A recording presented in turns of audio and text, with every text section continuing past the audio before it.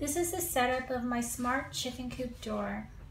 It allows me to open and close my chicken coop door with my smartphone, and I also have the option to control the operation with this manual switch.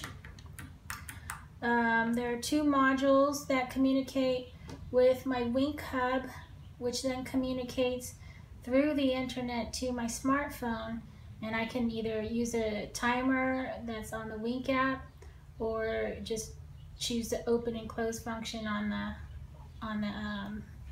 the app. Actually, it's just a on or off switch, but that's why I have to use one smart module dedicated to opening the door, and then I have to use another module dedicated solely to closing the door. The motor is within this antenna unit.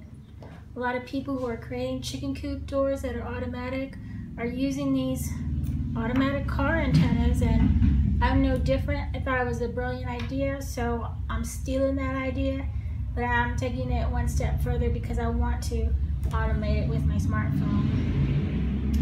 So I've wired it up, and I can make it work with my smartphone, but the problem I'm facing is that the antenna is so slow when all three of these wires are connected.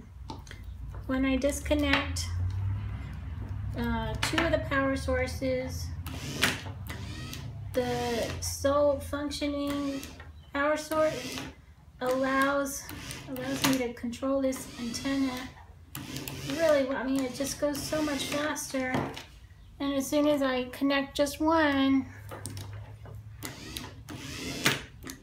more, it starts to fail and go much slower.